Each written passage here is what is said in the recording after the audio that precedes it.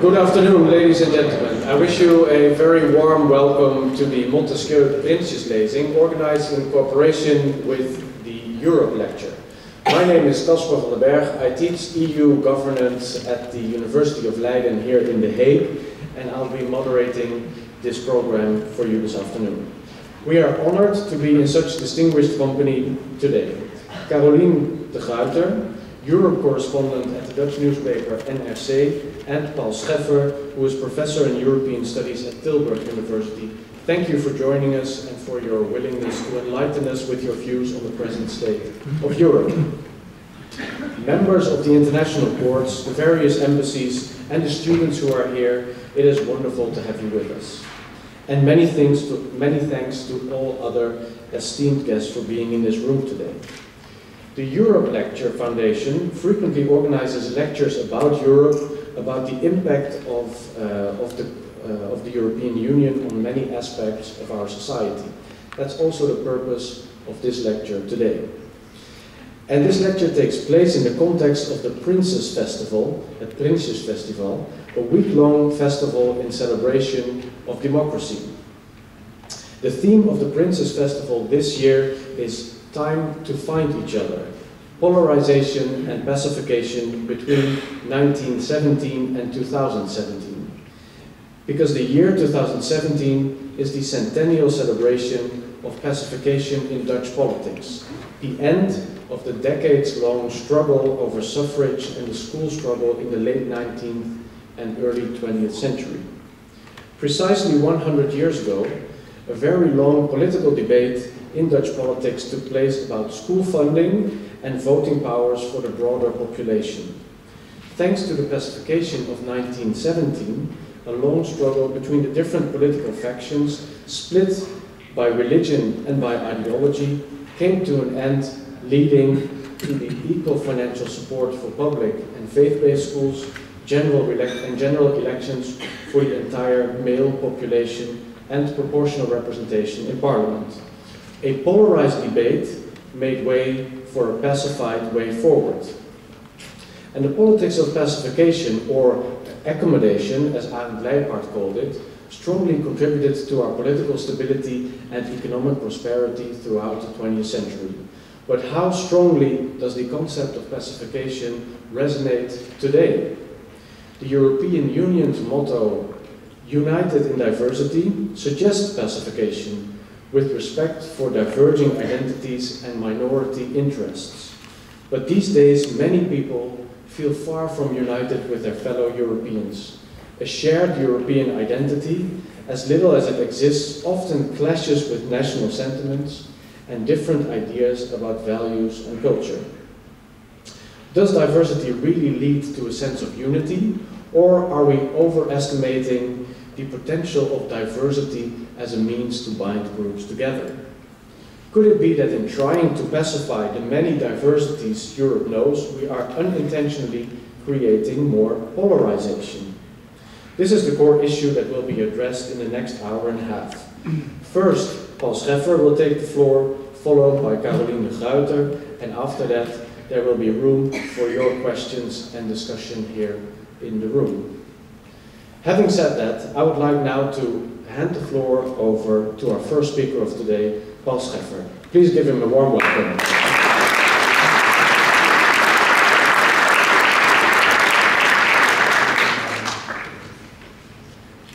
Thank you very much. It's a real pleasure and honor to share with you some thoughts about the state of this union. I've been listening to Jean-Claude Juncker very carefully, but my state of this union would certainly begin with Brexit. The momentous decision in the United Kingdom on June 23 of last year to leave the European Union. If only because more than a year after the event, the first serious research into what has happened is published, especially the book of Harold Clark and Matthew Goodwin, Brexit, Why Britain Voted to Leave the European Union. It's based on extensive investigation into the members of UKIP, the motives of voters at large. Just one finding to start with. The vote was decided by a relatively small margin, 52 for leave, roughly 48 for remain. But they calculated that in no less than 64% of constituencies, if you would use the British electoral system, in 64% of constituencies, 401 out of 632, there were leave majorities. They also show that 1 year after Brexit, there is still the same majority among the public for leaving the UK, despite the lack of orientation of the government. But more important, their research shows what the motivations were for Brexit. They summarized their findings in the following way. Although arguments about how exiting the EU would help to re-establish national sovereignty and invigorate democracy were prominent themes in the Leave campaign, our analysis indicates that strong public concern over the large number of migrants entering the country was front and center to Leave securing victory. Of course, that public awareness of migration reflected real changes in the migration pattern into UK. 2015 was a record year with net migration of 336,000 people. And what might be surprising, they had for the first time access to the members of UKIP. They were allowed to interview them and to interrogate them, and they did so on a large scale. And the attitudes of the rank and file when it comes to migration were representative of public at large. UKIP was not an outlier, it was the party that represented the best, the overall sentiment in Britain vis-à-vis migration. Their conclusion, our survey data, clearly show that UKIPers' feelings towards various minorities are virtually identical to those expressed by a representative national sample of the general public. So that is something to chew on, because it reveals perhaps that UKIP was in that way more mainstream than perhaps conservatives and Labour. Even more important, this research shows that the economic argument was won by Cameron and the Remain campaign. Most people accepted, also being interviewed after Brexit, the argument that in terms of economic costs and benefits, Brexit would bring considerable costs with it. But that appeared not to have been the most urgent question on their mind. The analysis suggests that judgments about migration exert stronger effects than a reaction to economic conditions.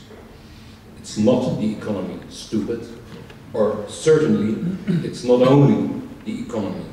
And everybody who has tried to reflect upon what societies are should understand that a society is always more than a set of material conditions. It's also a symbolic order in imagined community. And that is why perhaps questions of immigration are felt so passionate by large majorities of the electorate. Finally, what is perhaps one of the most interesting lessons of the Brexit campaign is that the Remain campaign was in the eyes of the general public, again interviewed in a very sophisticated way after Brexit. Their view of the Leave campaign was that it was the most negative, their view of the Remain campaign, that it was the most negative campaign. What was later labeled as Project Fear, basically repeating by Cameron and others that Brexit would mean severe recession on a short notice and all that. It was seen as more negative than the hopeful slogans, although that hope might be construed as rather fanciful, but nevertheless was seen as more hopeful argument about global Britain mending its own affairs in the wider world. And that is a lesson to learn, that this campaign, that hope, also at the Times in an editorial that I saw during the Brexit campaign said, hope was on the side of Leave, while experience, but definitely also mobilizing fear, was on the side of Remain. And when people argue that populism is all about fear, they should contemplate for a moment that at least during this Brexit campaign, fear was mobilized on all sides, and definitely in the eyes of the wider public, more so by the Remain campaign and by those who wanted to leave. My first conclusion is that the incapacity to come up with an immigration policy in the EU vis-à-vis migrants from outside the Union, but also vis-à-vis migrants from inside the Union, was what decided Brexit in the end. To be entirely clear, without the unresolved immigration question, Brexit would not have happened. Britain would still be a member of the European Union. And Britain is certainly, in its attitudes towards migration, if you look at the Europe Social Survey and other research being done about attitudes in Europe, Britain is certainly not an outlier among the 28 nations of the European Union. On the contrary, it occupies a position somewhere in the middle between, on the one hand, Germany and Sweden, being most open to immigration, and Hungary and Poland on the other hand. Take back control. And migration is the most visible aspect of globalization, and if it's deemed to be out of control, I think it's undermining the space for welcoming newcomers, and it definitely was the deciding factor in Brexit. Second observation is that Brexit fits in a pattern of what could be described as a failed convergence in the recent history of European integration. The Union, and it was already referred to in the opening statements, is an experiment, and in many ways it was a successful experiment in pacification. It is built on the expectation that continuous cooperation and negotiation, a common legal and regulatory framework, will gradually lead to forms of convergence economically, but also culturally and socially. Convergence, by the way, not towards an undefined middle ground, but basically towards the West European standard.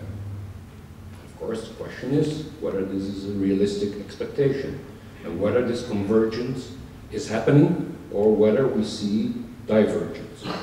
When we concentrate on the two big initiatives that were introduced after the end of the Cold War, abolishing national currencies, introducing the euro, and abolishing national borders, Schengen, which was of course a momentous decision, and it was strange that it was not in Versailles, that it was celebrated in Schengen, sort of sleepy town, cross-border town, in the middle of basically nowhere, understating the momentous decision of opening borders.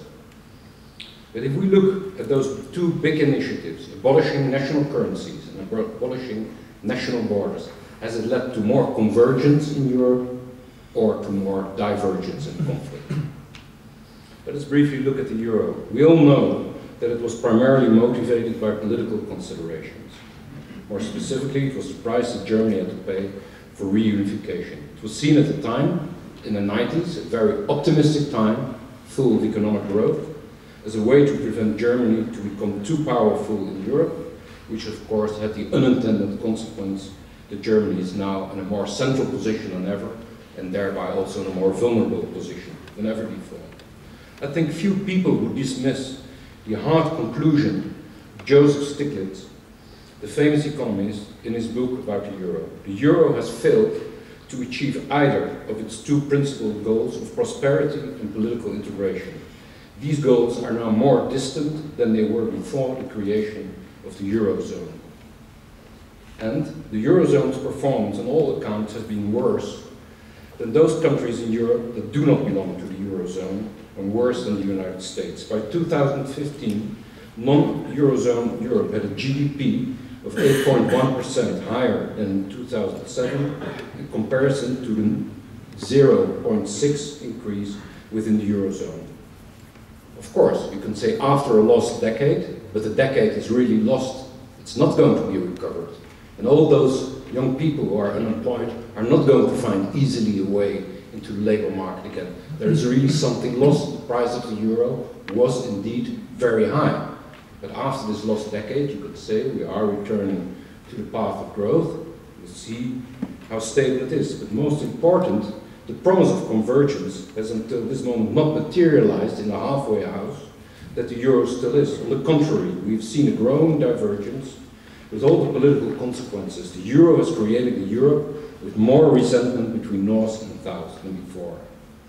Once more, the conclusion of Stiglitz's analysis, the most disturbing aspect of the eurozone's divergence, some countries, most notably Germany, have increasingly become predator countries, some debtors. This creates a divergence in economic interests and perspectives. The other great symbol of post-1989 Europe, abolishing internal borders, has also not created the convergence that was hoped for. It was a courageous and civilized idea, originated in 1985, but effective after 1995, also in the optimistic period after the end of the Cold War, when questions of territory, borders and security appear to have evaporated with the disintegration of the Warsaw Pact. Of course, 25 years later, we awake in a very different world, where Europe is surrounded by violent conflict in the former Soviet Union, the Middle East and Northern Africa, with all the refugee and migration movements that result from it. Open societies, we now discover, cannot develop without borders in an illiberal environment, where authoritarian leaders like Erdogan, Assad, Putin, al-Sisi have emerged. These borders need not to be national. They can be European, but then the European Union should develop its own strategy of protection, its own awareness that after abolishing an internal border, we now share an external border. But look only at the investment in Frontex, which has been rather a marginal affair.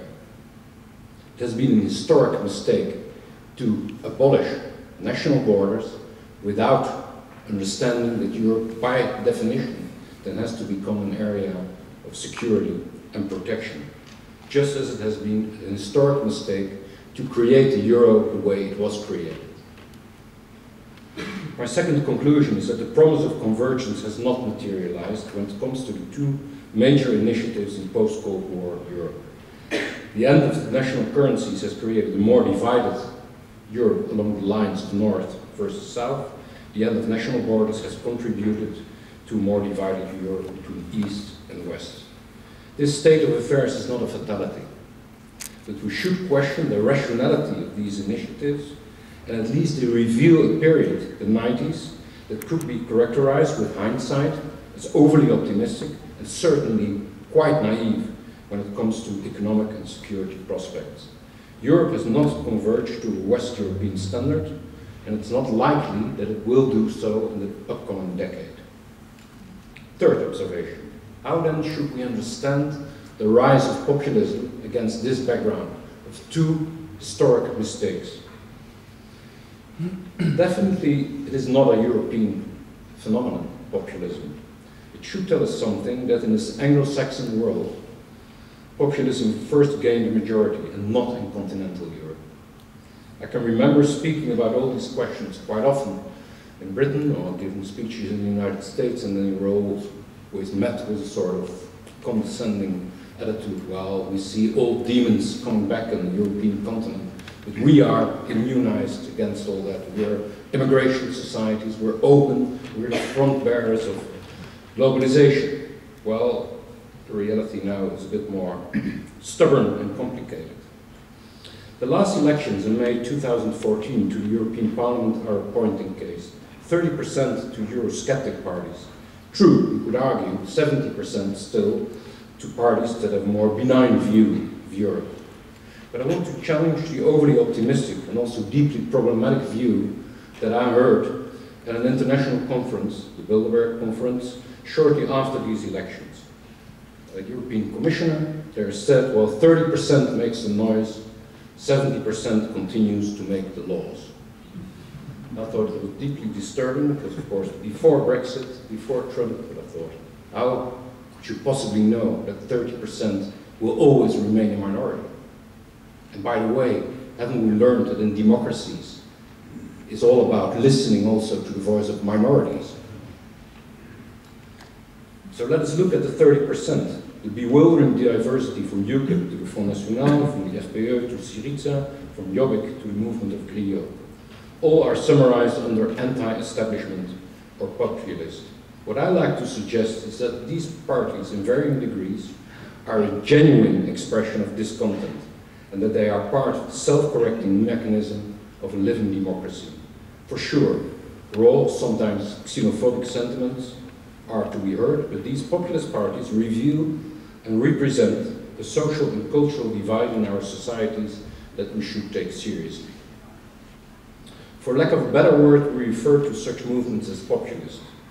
But it would be far better to describe them as protectionist. If there has been one resounding cry in Europe over the last few years, it has been a call for protection. The first aspect of this populism is what you could describe as social protectionism, more historically part of the left-wing tradition in politics. The fear that the welfare state is being dismantled by the neoliberal policies that produce unemployment and put the middle class under pressure. We see this mainly in Southern Europe, where parties like Syriza in Greece and Podemos in Spain use well-founded arguments to resist a straitjacket of austerity measures that are necessary to save the euro. But it's also a matter of cultural protectionism, not only social protectionism, also cultural protectionism, historically more part of the right-wing tradition of policies. The idea that national identities are being undermined in a borderless world. We encounter these themes particularly in the north of Europe, where parties such as the Danish People's Party, the Dutch Freedom Parties, have been gaining popularity. These parties resist immigration, which is partly the consequence of free movement of people within Europe. They too have arguments, although many of them quite exaggerated, bordering on the hysterical, when it's about the Islamization of Europe. As we speak today, 2 attacks, one in London, one in Paris again. Gilles Kerchhoven, who is responsible for counterterrorism in the European Union, speaks about 50,000 jihadists being part of our society, which is of course a nightmare for all security services. We tend to think that it's a new normal, now and then an attack, but I'm sure that something is completely unhinged about this all in our public sphere. The political spectrum is splitting along a new fault line, internationalism versus protectionism. Should this fault line divide politics in the long term, and the Union as it functions today is reinforcing this new dividing line in Europe, then there is a real risk that a majority of voters will ultimately come together around an illiberal idea of national unity and national identity.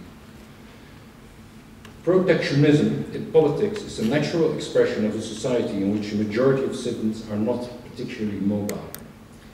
So, in my view, populism, understood as protectionism, reveals something more profound about the fact that the majority of citizens is in terms of employment, in terms of marriage, in terms of identification, far more in terms of geography confined than images of people on the move confer to us. Anyone who wishes to understand the Front National in France should begin with a simple statistic that I saw in Le Monde. 7 out of 10 French people still live in the region where they were born. So we're far less mobile than we think. That is why I think these new parties that express forms of social and cultural protectionism are not going to go away easily.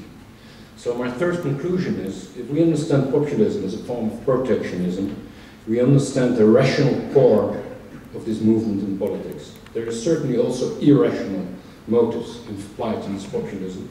As we saw during the Brexit campaign, mobilizing fear is happening, at least on all sides, and during the Brexit campaign, certainly more on the Remain side than on the Leave side. And who would want to maintain that the euro, in its present form, was a rational economic idea?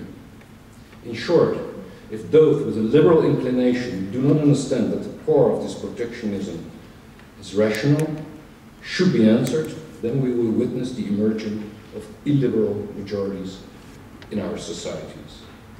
My last remark is, where should we go from here? The tragedy of the European Union, according to former member of the European Parliament, Daniel Cohn-Bendit, is that many people feel it offers them no protection.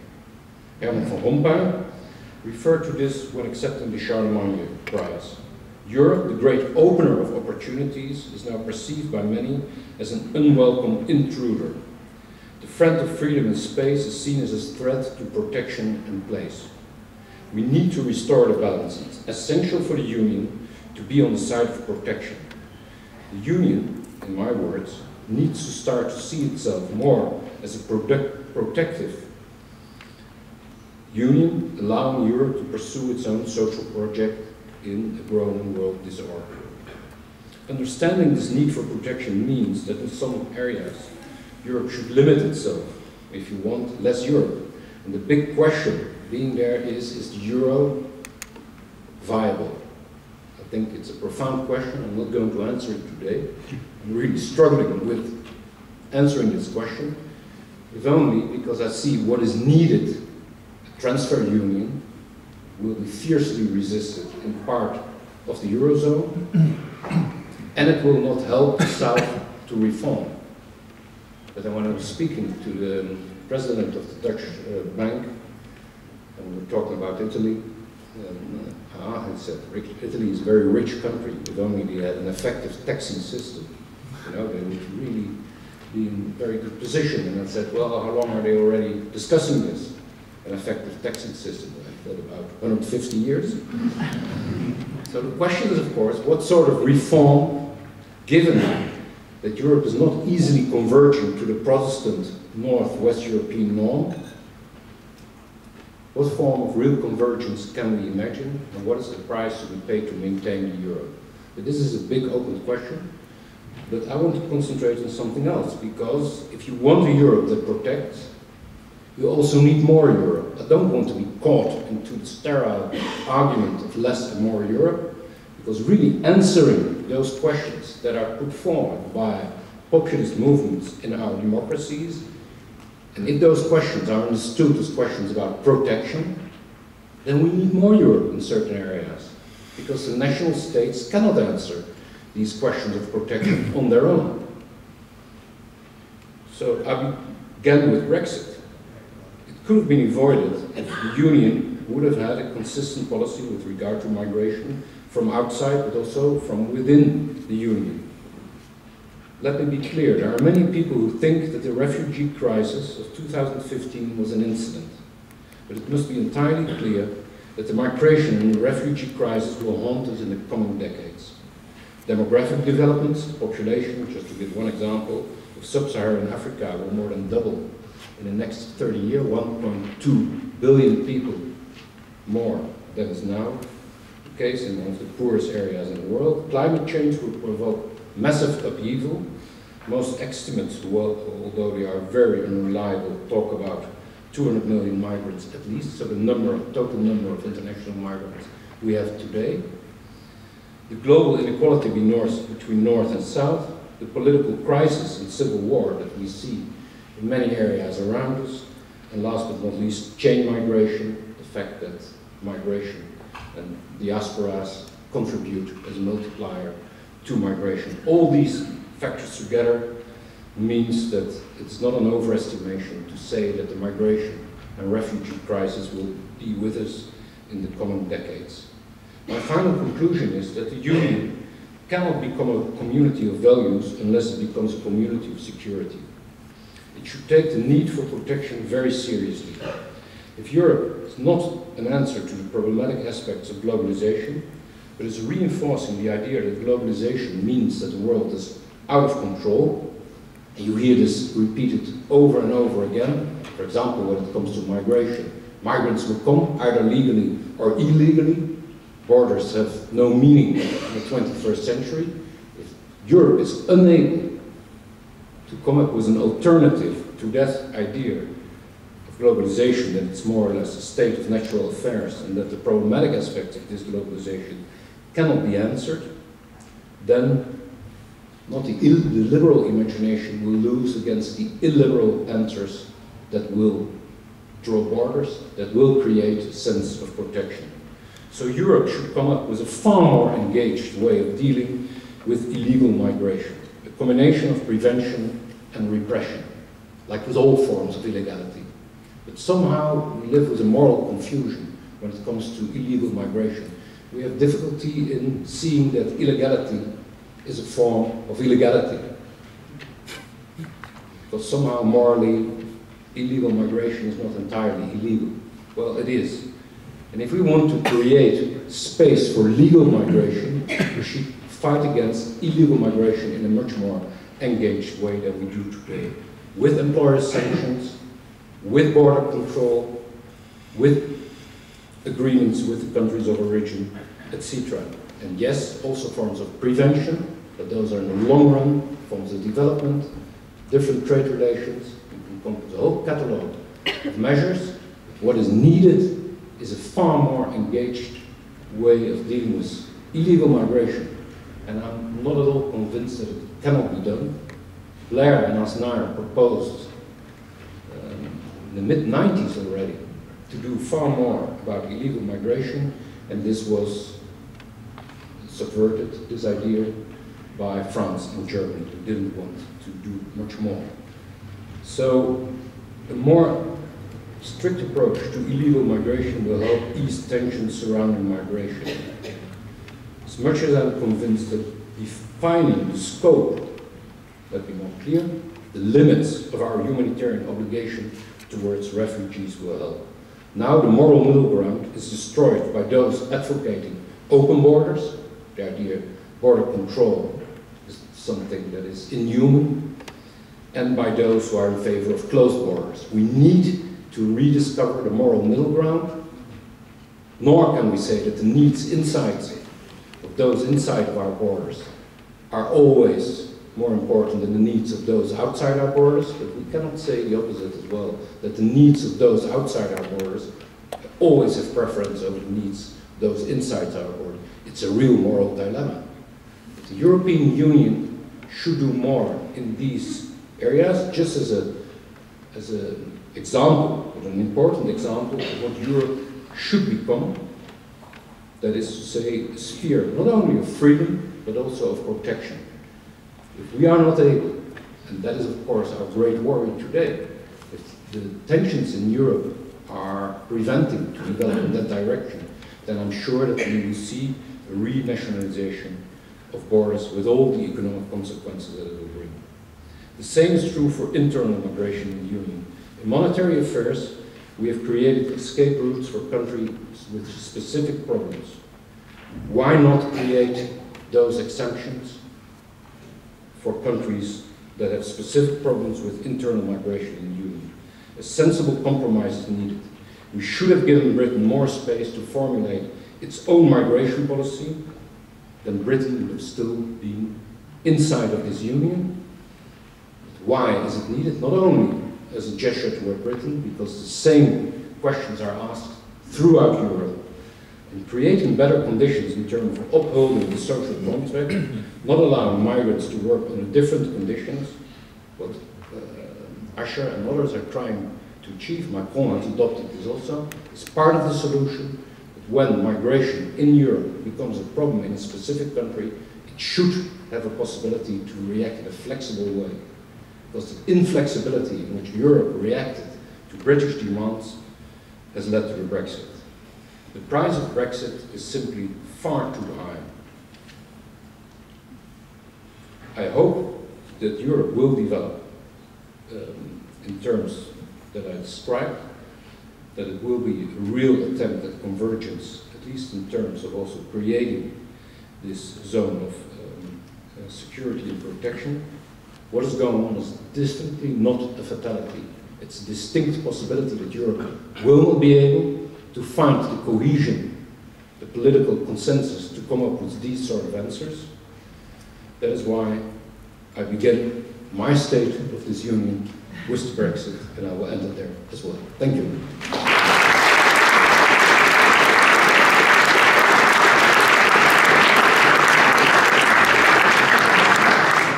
Thank you very much, Mrs. Scheffer. You started off by saying you would give us something to chew on, and I think in many ways you have completely delivered on that. I have no doubt there are many questions, many remarks also here in the audience, but we're holding them up for a moment because first I would like to give the floor to our second deliverer of the Europe lecture this year, Ms. Caroline de Guijten.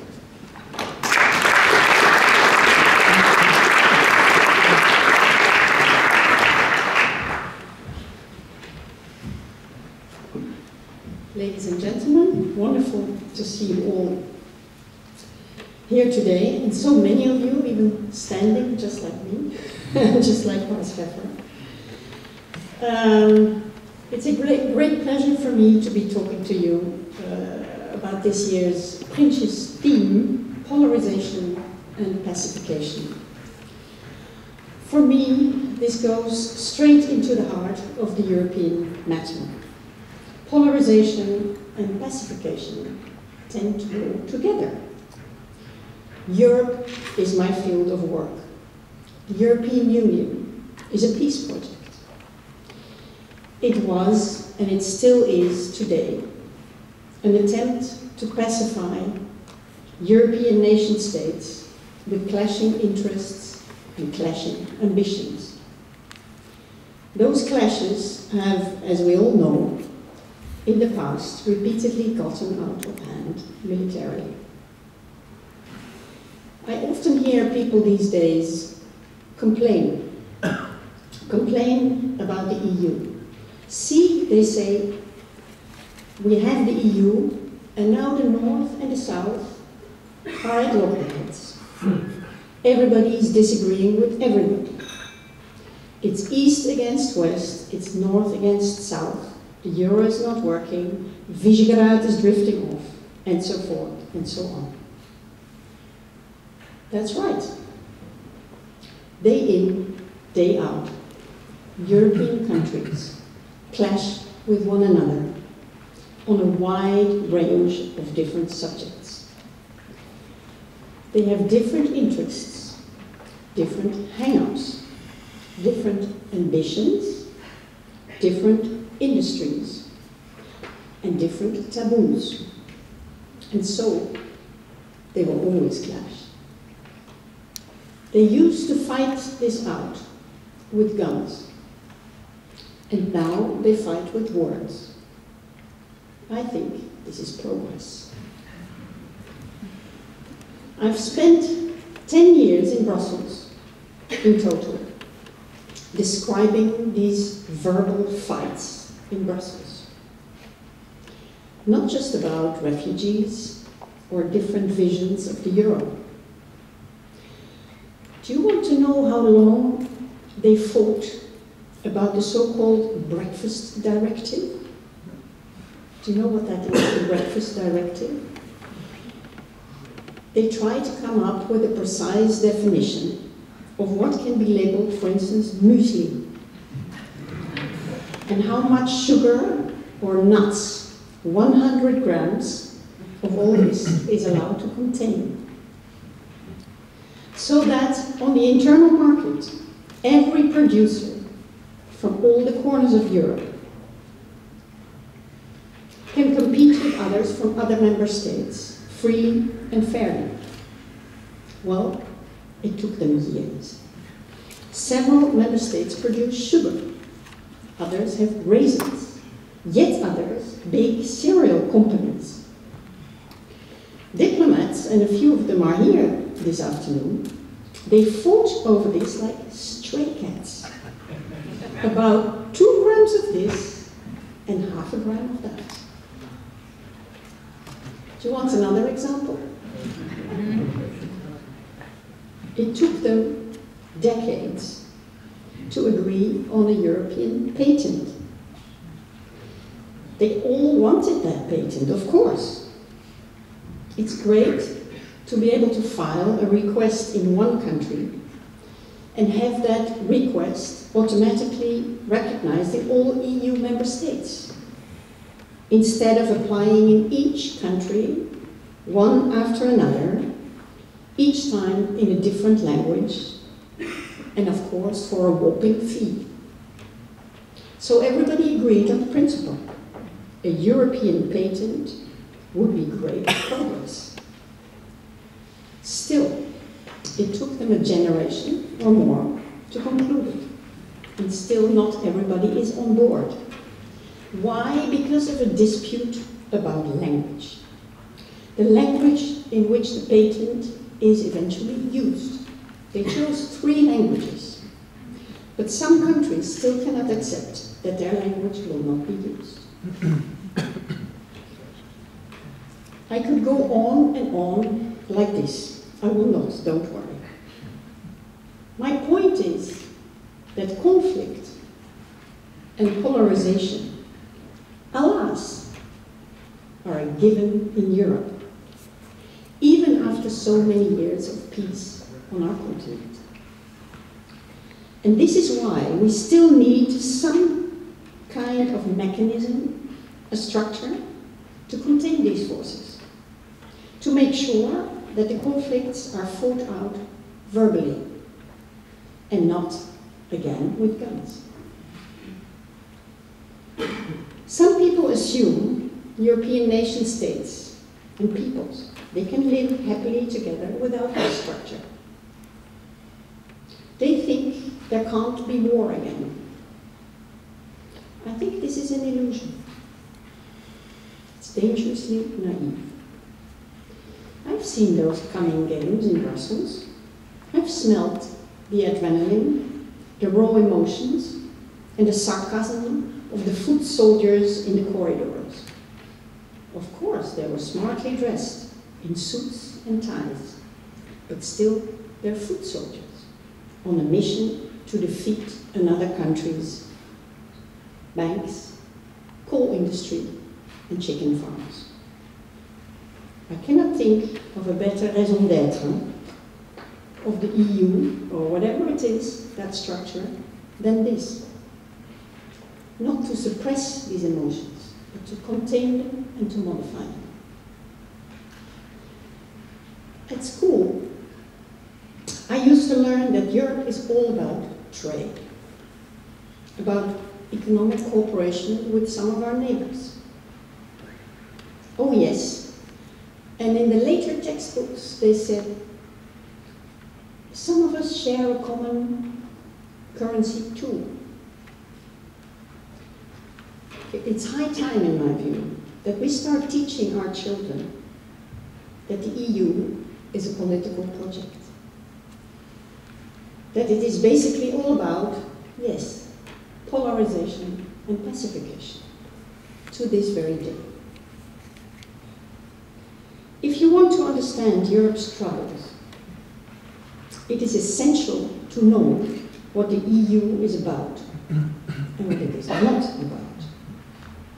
As long as our school books give priority to NATO and transatlantic relations, treating European cooperation as an economic afterthought, Dutch citizens will never understand what our country is doing here right in the heart of Europe. Why we are so active in the EU, why we are in Schengen, why we have the euro, and why we are participating in every single project that the European Union is undertaking. It's politics, stupid. Nowadays, I think the biggest challenge is not what to do with the new member states, It's not the euro. It's not even the economy, which anyway seems to be picking up. And it is not Brexit either. I think the biggest challenge is to come to terms with globalization. Let me take you back a couple of years. I'm sitting on the couch with my father. Must have been around 1980. We are watching television. It's election time.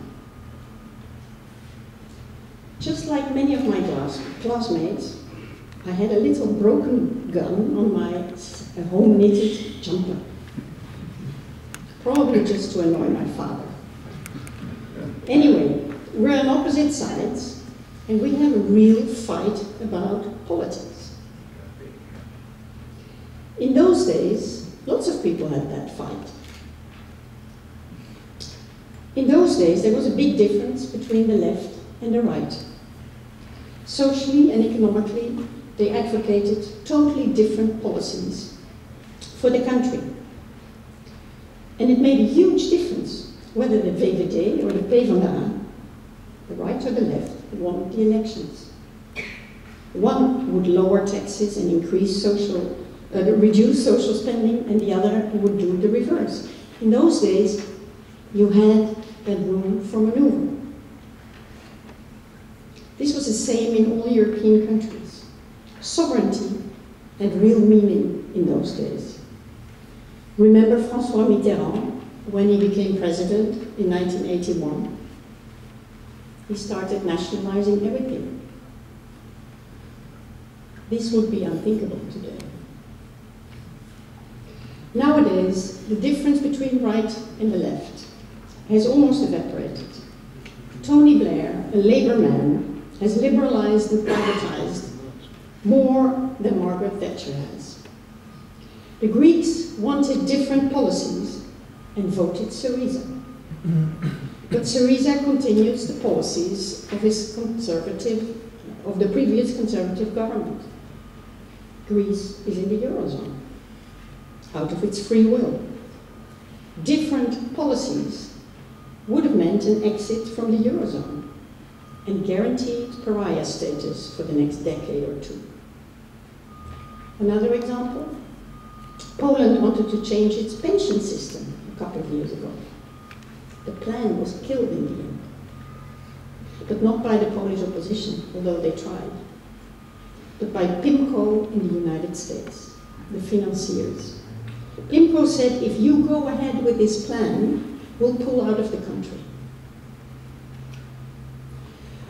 By globalizing, we have taken the economy out of national politics. We've simply taken it to a higher level. This means you can still talk about it, or fight about it in the parliament, in cafes, or like my father and me, at home on the couch. But these discussions have only limited impact on policies these days. People vote Syriza, they get different ministers, but not different policies. So they start complaining that democracy doesn't work. Whatever they vote for, whoever they vote for, it doesn't have an impact any longer. They feel, rightly, that they've lost control somehow. Power has slipped away. They ask, what is democracy worth? What is it for? It makes many of them frustrated and angry. Some turn their back on politics and don't vote any longer. And others start hating all politicians and vote them down whenever they can. The main battle the citizens in Europe are waging, centers on this. During the Euro crisis, I once witnessed a discussion in the offices of a think tank in Brussels. I will never forget it. It was around lunchtime. There were about 20 people sitting around a large oval table with all kinds of plates with sandwiches on them. We were looking out over the park, where I remember the autumn wind chased the last leaves of the trees. Suddenly the door opened. 4 young men in jeans entered. They were indignados, young activists who were camping out in several parks in Europe for weeks, protesting against neoliberal policies and the multi-billion bailouts of the banks in Europe and America. This is not the society that we want, one of them said. He was a young man studying at the Sorbonne. Like the other 3, he was eloquent, well-educated, polite, and serious. Nice guys. I will never forget this session. The young man had not had a shower in a while, and they brought a horrible smell with them. And they hadn't had that much to eat either, because they immediately started pocketing all the sandwiches on the table. For our comrades in the park, one of them said, as a sort of an apology. But the most impressive moment came when they'd finished criticizing the capitalist system and its excesses. Many in the audience, by the way, sympathized. Then it was the turn of the system to answer. A direct Director General in the European Commission, stood up. The casting could not have been better. He was grey-haired, a bit balding, a little on the heavy side, and wore a very good suit. He was Dutch, by the way.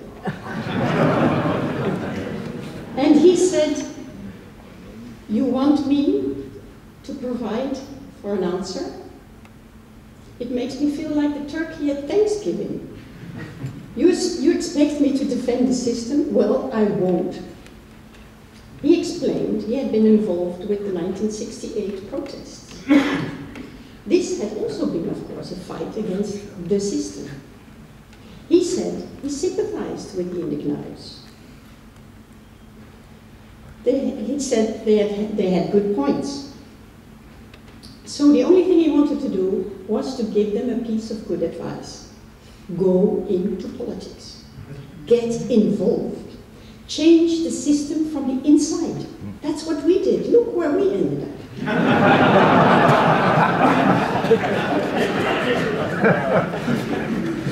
Don't stay out, because your influence will be zero.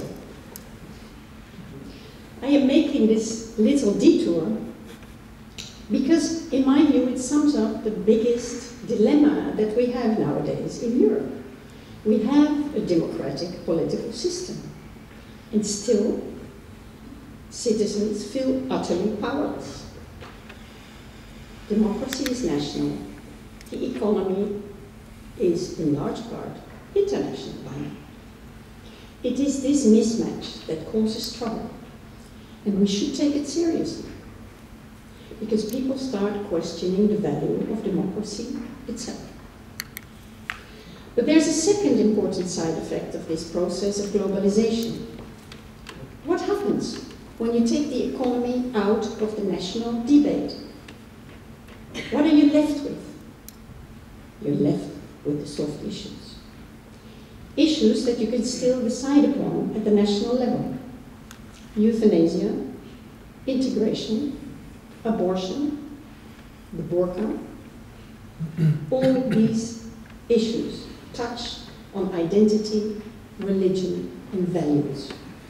They are polarizing issues. When you discuss the economy, lots of facts and figures are involved. It's relatively easy to compromise.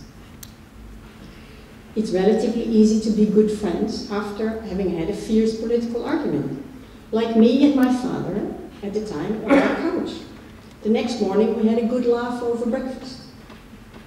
But it is hard to compromise on these soft issues. The more you make your point, the more you insult others. The more you discuss them, the angrier everybody gets. Remember this poisonous Silvana discussion spinning out of control? You see that in many European countries. Back to Europe again, to polarization versus pacification. The question is, how do we give politics more meaning in such a way that citizens feel that they have a say and a stake? The most radical remedy would be to bring the economy and the democracy back on the same level.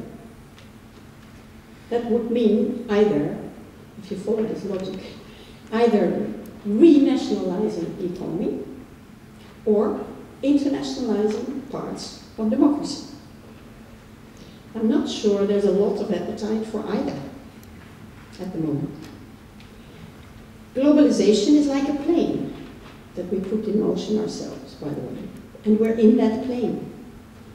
Pascal Lamy, the former chief of the WTO, once said, it's stupid to jump out in mid-flight, because the plane, that is globalization, will go on without us. The UK is now experiencing this. Taking back sovereignty, if you do it solo and so radically, is a brilliant way to shoot yourself in the foot. Internationalizing democracy is maybe more interesting. Is the Eurozone undemocratic? Well, let's give her a parliament. Let's give her a new parliament, or let's do it via the European Parliament, but let's try. But this can only work, such a parliament, if citizens finally get active and learn about Europe and its workings. I keep coming back to this point. If you want to get involved and help shape the future, you need to know where to go and what to do. It would be great if a country like the Netherlands, in the heart of Europe, would help its citizens with that discovery. The future of this country is intimately connected with the future of the European project. If Europe needs a vision, it is also the member states that have to help her to get there. Some countries are trying to formulate new common policies now, especially after Brexit. There's new momentum. It's good news, in my view, that France and Germany, who form the most important pillar of the European Union, are finally discussing this again. Of course, they never agree on anything, but this is precisely the point. Germany has been locked up in the north, and France has been locked up in the south for almost a decade now. Nothing moved, because they only emphasized their differences. They polarized. Now Paris and Berlin are focusing again on what unites them, or what could or should unite them. They try to develop some kind of vision for the next decades. They pacify. For the Netherlands, utterly dependent on Europe, this is a double-edged sword. We often feel squeezed between France and Germany. That's why one of the reasons why we like to follow the UK.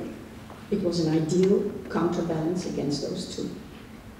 I'm saying was, because the UK will be out.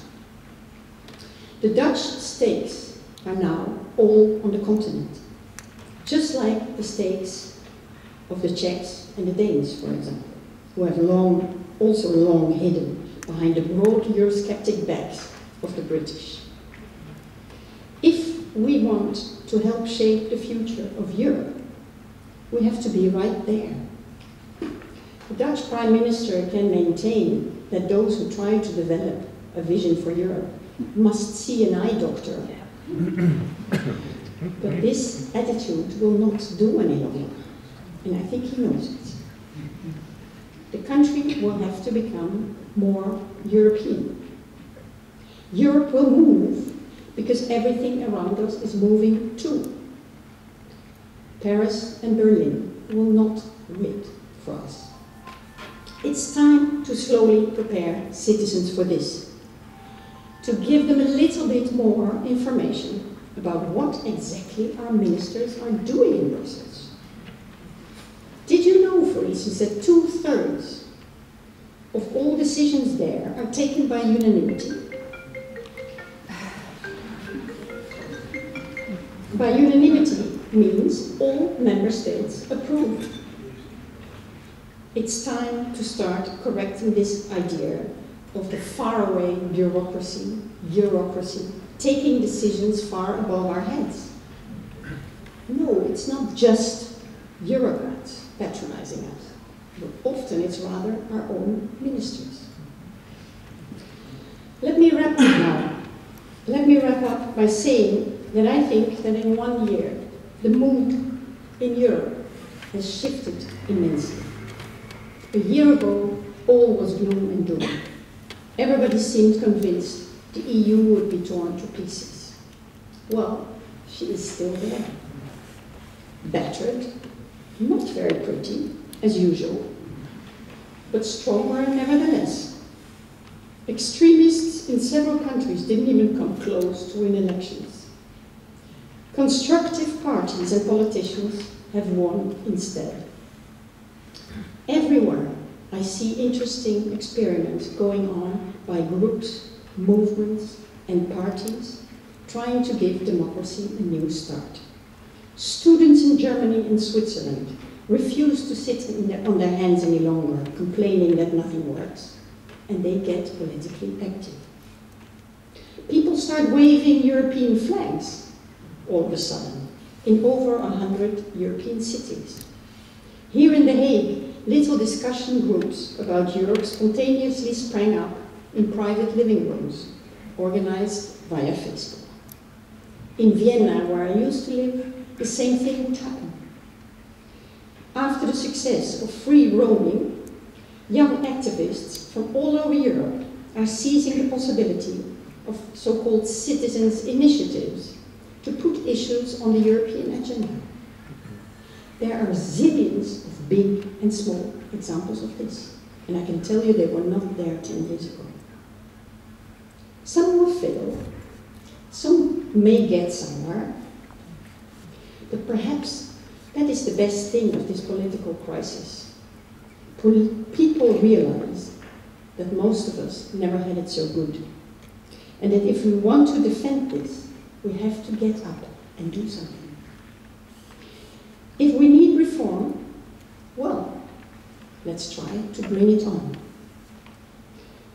I will close with this wonderful saying by Edmund Burke, the Irish politician and philosopher, who said, "The only thing necessary for the triumph of evil is for good men to do nothing." Thank you very much for your attention.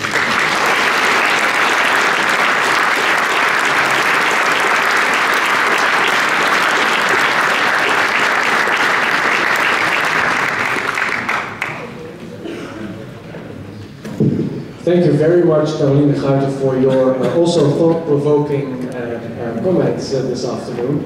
I think if I take the liberty to make a very preliminary analysis of the two stories, it almost comparing the two viewpoints is almost like forms an hourglass, where you have two very different starting points. In the middle of both your argumentation, you almost seem to come a little bit closer to one another, but then by the time we get to the future outlook, you are diverging quite strongly again.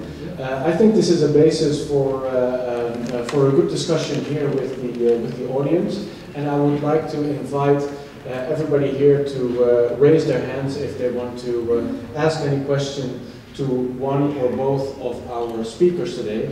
And we will do this by means of collecting a small number of questions per time and then put them before our two speakers. So please, anyone who would like to ask a question, raise their hands. I see two at the back already. Yes. Sir, maybe if you can stand up, say who you are, and then ask your question in a concise way. I'm called Jan van Blankenstein. I spent much of my time in England. I went to school in England, and I worked in the Dutch Ministry of Social Affairs. And in this context, I would suggest that perhaps the biggest mistake which was ever made by the EU was to let England in.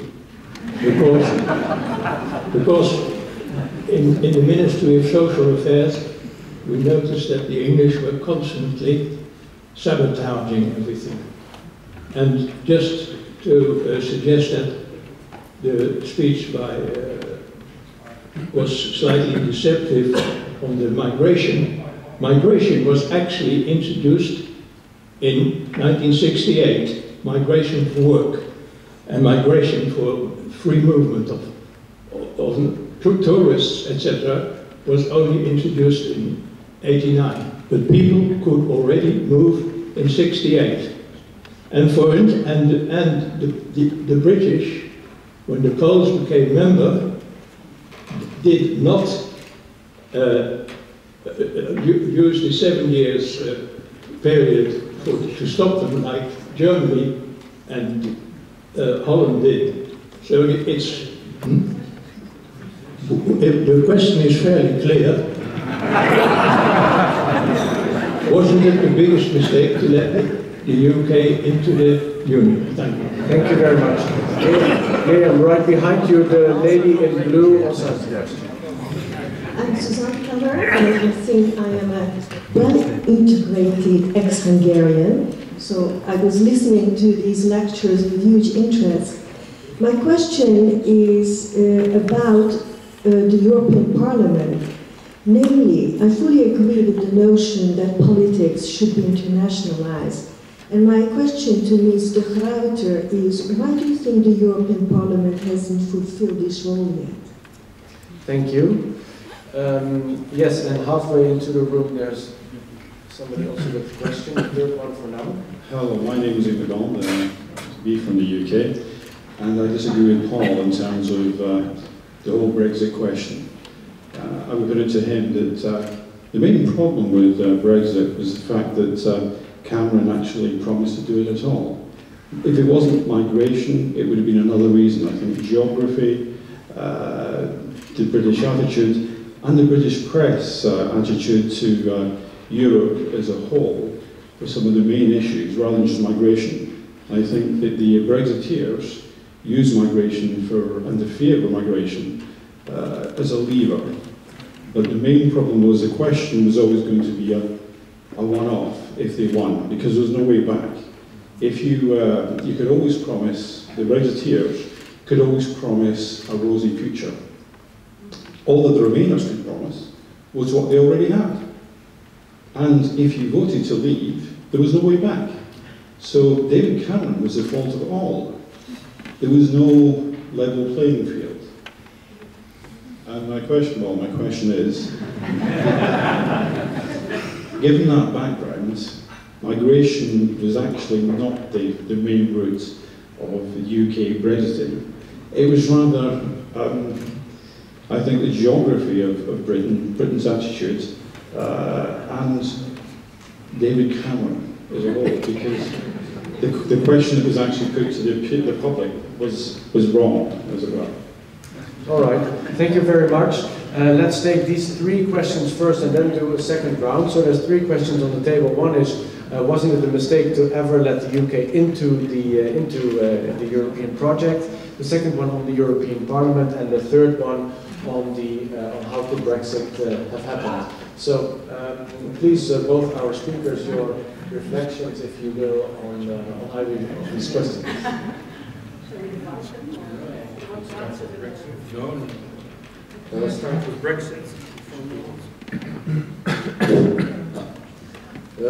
Well, if you go back to answer the first question, if you go back in the history of Dutch diplomacy, you will find that the Dutch were quite instrumental, more specifically Foreign Minister Luns with his préalable anglais. You know, the idea we want further integration in Europe on one condition, that the UK will join this European community. So the Dutch were quite instrumental in insisting upon British entry into this community, although they knew, of course, that the British attitudes, which come from somewhere, geography definitely plays a role in history, but they knew, of course, what the role of Britain would be, and it perhaps expresses what you said as well, that the Dutch have been hiding between the Eurosceptic views of Britain for quite a long time, and now they have to choose. So, very complicated, but if it was a wrong decision, I'm not sure at all. I would still prefer a European Union with the British involved, because I think, you know, look only at the number of top 200 universities in Britain, more than 30. So Europe would be really foolish to think it can do without Britain. The British economy is quite important. Britain, in terms of defense, is absolutely vital for the future of a union that wants to be a union that explores more in the field of security. So I don't think it was a mistake. I think it was a huge mistake not to think more clearly about the ways in which these differences in Europe could be accommodated. And then the question of immigration, well, I'm sorry. This is sophisticated research being done, you know, asking the people before, asking afterwards. on all kinds of statistics. I suggest you read the book, because they are very insistent from page 1 that the question of immigration was the trigger that transformed what was a minority, always there, 1/3 of the population was always against, also in 75, voted against Britain inside of the Union. It was always there, so that is a part of geography, of longer traditions, but the inability of Britain, and of course it was part of their own making, because they could have invoked in 2004, you know, a longer period of accommodating this new migration. It wasn't done, but it definitely, according to what most people in doing research now on why the practice happened, was definitely one of the most important questions there.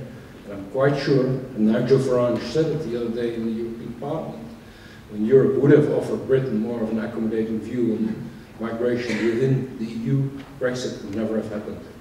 So yes, I think it's one of the most important questions of our time. And Europe will stand or fail, not only in terms of Brexit, but also in other European countries. Europe will stand or fail in answering those questions, which are the most visible part of a Europe that finds a way, you know, in a globalized world. Because I do agree with you, that is the defining time, but also the defining challenge for Europe. Let me take the question of the European Parliament. Does it work? Do you remember? And then come back to Brexit as well, because I have a slightly different view of that. I think you're right that the European Parliament is not. It's functioning rather well, but in the view of citizens in Europe, I mean, they don't even see it, and they don't identify with it. And I think this is a good example of the how would I call it? A lot of issues that citizens care about have remained national in Europe. The quality of schools, security and safety. What are we doing in Iraq, for instance? All these things the European Parliament cannot decide upon. Often they spend a long time on the Breakfast Directive and that kind of issues, statements about Myanmar that have no political impact really.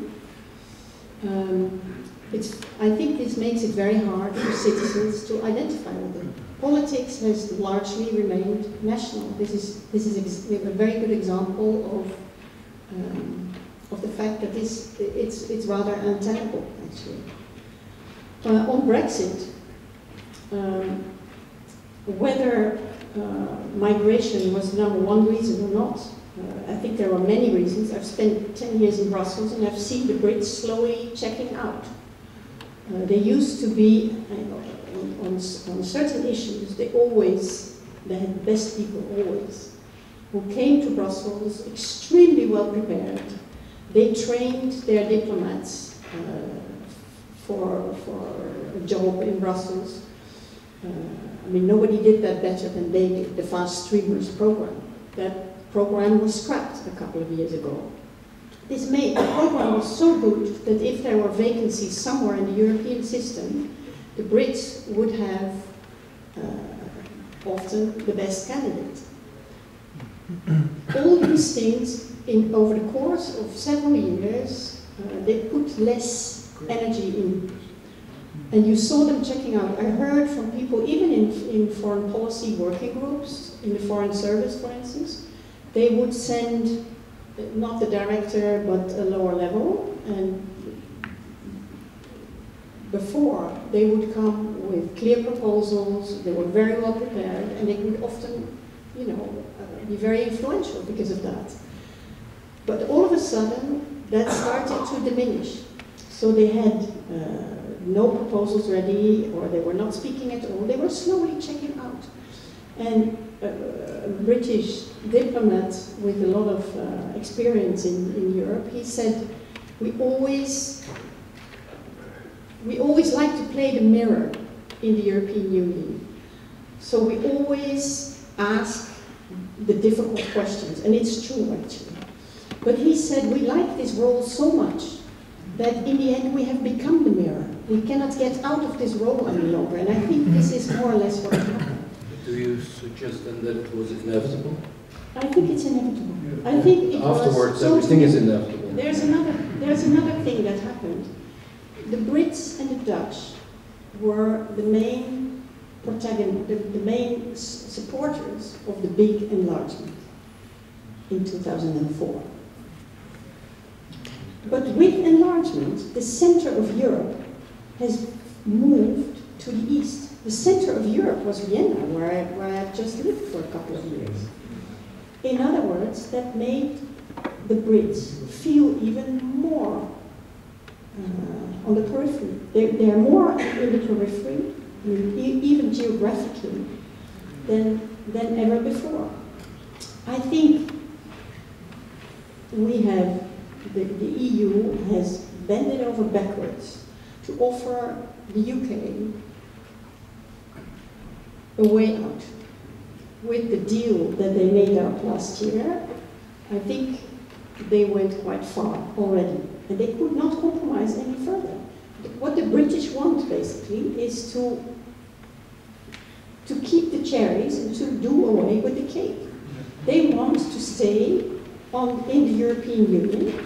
They want to stay on the internal market without abiding by the rules, without recognizing the role of the judges in Luxembourg, and so on. I mean, at a certain point, you cannot compromise any further. And even the Eurosceptic countries like Denmark and the Netherlands, for them, I hear you sigh. But for them, it will be, if they can, the Brits still seem to expect that, you know, our best friends in Europe, the Dutch or the Danes, they can help us out. They can give us some kind of a nice deal. No, they cannot. If you listen to the Danes and the Dutch in those kind of meetings, they all say, look, we really love to help you. And it's going to hurt us all a lot when you leave. But the internal market for us and its underpinnings is the absolute priority. Now I'll ask you another question. If 4% is inevitable, 52 against 48, I think there's far more dynamics in this Brexit process linked to events like the refugee crisis and all that. But leave it apart. Now we go back to 1992. Still a smaller margin decided French acceptance or rejection of Maastricht. If 1% more in France would have voted against the Treaty of Maastricht, would you have said the same? That France was always on the way out, that it was inevitable that France would check out? No. So this 1%, which is really very small margins, and much more linked also to the effectiveness of political leaders. I mean, Cameron was perhaps not in the best position to argue after being a Eurosceptic for so many years. Tony Blair would have perhaps, without the Iraq War, done a much better job in this context. Who would have known? Jeremy Corbyn was, of course, the most horrible political leader of Labour in this context. So there were so many elements which decided this political dynamic. But I would suggest simply that I think Europe, on the whole, is in a much better position with Britain, in terms of defense, in terms of intellectual capacity, in terms of economic resilience, etc., than without. And I think it's very difficult to argue, if the opposite is the case, why should the Netherlands be in Europe? If Europe is better without Britain, why would it not be better without Britain? Maybe a brief response and then we go back to the room. I think Europe is about France and Germany, and it's not about the UK, first of all. During the last 10 years, we've had crisis after crisis. We had the banking crisis, we had the euro crisis, we had the migration crisis, the permanent state of crisis. During most of these crises, you had lots of European Council meetings, all-nighters, and so on. The Brits would sometimes not even be there. They're not in Schengen, they're not in the euro, If you mentioned President Van, but he always says, and I think he was right, that during most of those meetings, if Cameron was present at all, he would not even speak. I think the UK is a little bit less vital in Europe than France is. All right. Thank you, thank you. Let's collect a couple more questions. I saw two hands raised, one here in front and one secondly on the side in the middle there. Yes. I think this is absolutely fascinating. I have one specific question to Paul Scheffer. You made two comments. You say the euro was a historic mistake, and borderless Europe was a historic mistake. What would be the situation of Europe if these two historic mistakes had not been made? All right, thank you. And the second question, there, if you would like to stand up, yes. One of the previous speakers divulged her identity as a Hungarian. Well, let me say, if I mention my original name, it's Holiday András. I was born a Hungarian, turned Austrian, became a British academic, and don't worry, I'm Dutch. I have one specific question to each of you. I want to comment, but it will result in a question as it should be. Scheffer, you ended by saying that Europeans crave protection. And I want to point out to you, because I have been as an amateur studying European history and the European Union for the past 20 years. Delors, he wanted to pursue a European model of society. And what was in his way were the nation states, the members of the European Union, as it then was. And incidentally, the problems of Schengen and the problem of the Eurozone are also, to a considerable extent, not the result of badly thought out ideas, but of the resistance of nation states to draw the consequences of what they themselves have agreed to. Now, my question to Caroline Bruyten, with whom I have conversations in Vienna, is the following. You pointed out that there's a difference between democracy, which is national, and globalization, which by definition is not European, it's global. Now, democracy is being produced, and I use this term deliberately, it's being produced nationally. So again, we come back to the role of the nation states, on the one hand as members of the EU, on the other hand as constructs, and they are historic constructs, only a couple of centuries. And my question is, and it really relates to both, isn't the real problem that we are facing the construct of the nation state, which, because it does not operate in this world anymore as it should, isn't the real issue how to develop a form of democracy that is not contained within the nation state, that somehow or other reacts to and responds to responds to the real interaction which is taking place. So that's my question. Thank you. Thank you. Okay, these two questions, I think, in which both of you are addressed. Who would like to kick off? Well, that's of course a question what Europe would have been without the euro, and without opening the borders. When I qualify them as historic mistakes, I say the form in which they were institutionalized. That is what I said explicitly, of course, because I said that the euro is a halfway house. The way it was constructed is an historic mistake. The same about borders. You cannot open borders without having a functioning external border. So those are the mistakes that are made. Of course, it's interesting to ask the question, and many people are trying to do research on that, whether the euro contributed to growth. There's hardly any substantial evidence that the euro produced more growth in those countries joining the euro There have been measurements, you know, of the economic growth before the euro, afterwards. Also, by the way, there have been a lot of research has been done about economic growth before joining the European Union and afterwards. The effects are far less visible than we would like to think, and especially when it comes to the euro. It might be that the euro in its present form, and I think we hardly disagree, has had very problematic effects, also in terms of the longer euro crisis, the longer it took to get out of the recession. So the performance of the non-euro zone is on the whole better than the eurozone in the last 10 years. That is something to reflect upon.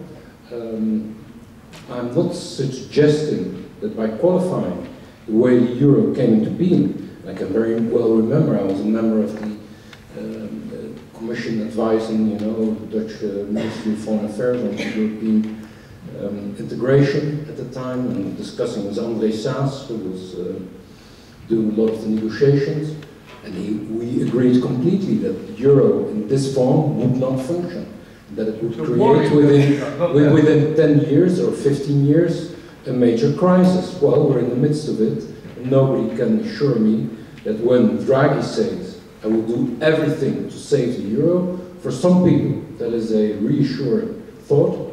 I'd like to know what the price will be in the end of saving the euro. That might be that what is seen by almost everybody now, that the way the euro was constructed was a historic mistake. Sometimes, by clinging to a historic mistake, you might even worsen the situation. For me, the question is really open, whether we can sustain the euro. People like Stiglitz and other highly qualified economists, far more than I am, say that even when you would have a convergence in terms of deficits and debt, that the structure of the European economies is so divergent that it would take a massive transfer union to redeem all those structural differences, because the inflexibility when it comes to exchange rates, etc. Well, everybody knows the argument. The question is really open, in my view, but really open, whether the euro will prove to be sustainable or not. The next 10 years will, but I would say euro could have done without the euro very well. Open borders is a different question. That belongs, in my view, to the internal market. Economic rationality of the euro is basically, by all economists, is very much disputed. It was a political project. The question is, did we need that political project to integrate Germany into Europe?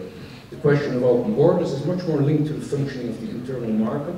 But there again, I would say, we will see the collapse of Schengen, and we almost saw it already, if we don't succeed in building a functioning common area of security.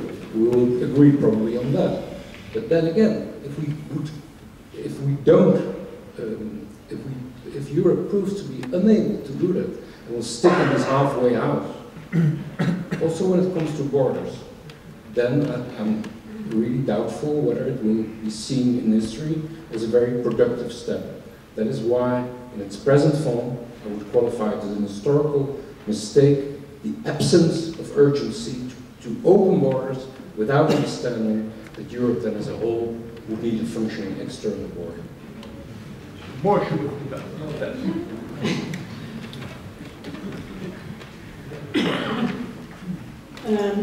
I'm slightly less pessimistic than you are about the euro.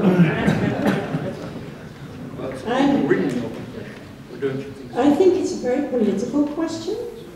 First of all, I wouldn't listen too much to economists who, I mean, if you put 3 of them in a room, you get 5 different opinions, and none of them saw the financial crisis coming, to start with. But of course you have a point, that if you eliminate, in fact, the euro problem and the Schengen problem are the same. You know, you eliminate borders. You erase borders, so you share a common currency or a large piece of land. So you have to work on your defenses jointly, and we have not done that. I was there in Brussels, for instance, when Schengen was set up, and then of course the European Commission made all kinds of proposals, saying like we need a very strong border protection. We need a common asylum policy. We need legal immigration. We need all these kinds of things. And it was very interesting because all these proposals that are now back again on the table were shot down by whom? By the member states. So actually what you should be doing now is put a lot of pressure on the Dutch government, and now you hurry up and agree to those issues, right? It was very funny. Some time ago in Vienna, the former Chancellor Scheffer invited the deputy head of Frontex. There was a crowd like this, and they were all saying, and where is Frontex, you know, and now that we need you, and Europe is not functioning. And Scheffer was sitting there and he didn't say anything. The Frontex man was quietly explaining, like, look, we had a very small budget because member states don't want to spend money. So we had a small budget, which meant that we had, like, in the beginning, 30 people. How many kilometers of border, external border do we have? Thirdly, they didn't have the power just to go and protect the borders because they needed the permission of the member state involved to get access at all. When a lot of Syrian refugees started to arrive in Greece, for 3 months, the Greek government did not invite Frontex. They didn't let them in. So, and the people in the audience. Where does the optimism come from? But afterwards, I said to Mr. Scheffer, why didn't you say anything? Because you were the one. Yeah. Austria was very, very vocal, as was the Netherlands, by the way, but very, very vocal against a strong Frontex. So you cannot just block it in Brussels and vote it down in Brussels and then come home and say, the EU is not working. But So, I'm not asking a question of who is to blame, because I completely agree that there's too much national divisions on all those questions. My question to you is, when you say I'm rather optimist, I can see what is needed in Europe, but I also understand why we're stuck with the euro in a halfway house and why we're stuck when it comes to questions of defense and protection, also in a halfway house. And the only thing I suggest is that when we keep on this halfway house for a longer time, then renationalization might be very difficult to avoid. That is my worry. It's not that I'm overly pessimistic, but I'm simply asking if we're already 25 years or 20 years in such halfway constructions, because of all these differences of interest and position, is Europe able to construct a transfer union, and are we able then to make it function?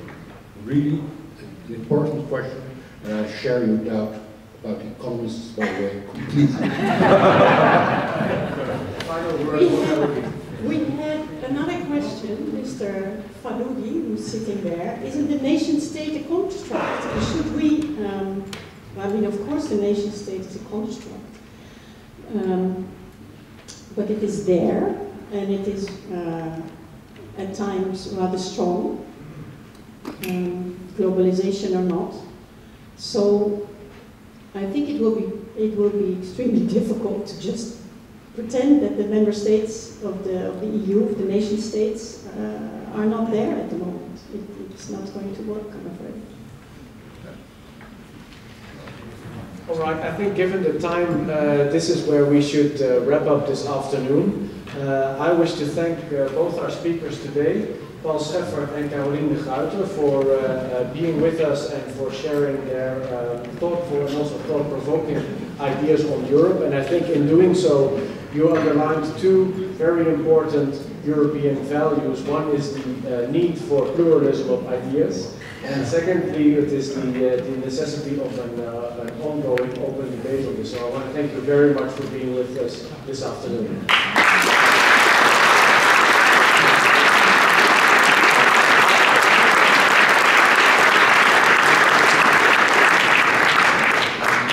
And on behalf of the Europe Lecture Foundation and the Montesquieu-Prinsjeslezing, I also want to thank you all very much for your attendance this afternoon. You have probably noticed that photos and videos have been made. They will be posted on the websites of the organizing partners on Monday, if you're interested. And for more events hosted by the Prinsjesfestival, please visit their website on www.prinsjesfestival.nl. Thank you very much for coming here and have a great rest of your day.